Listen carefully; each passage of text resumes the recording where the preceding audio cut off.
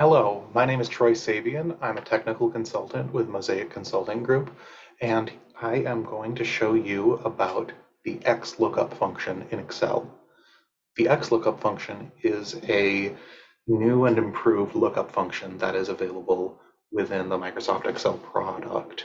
This function is much more user-friendly and lower inputs required compared to a VLOOKUP, as well as an index match combined function approach for looking up data.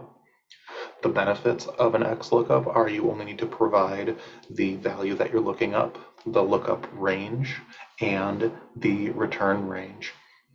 This is going to make value lookups much smoother, especially when you're working with larger data sets.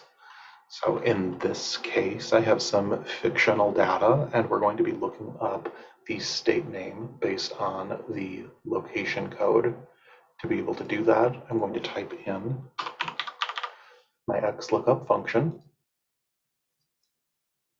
We're going to apply our lookup value.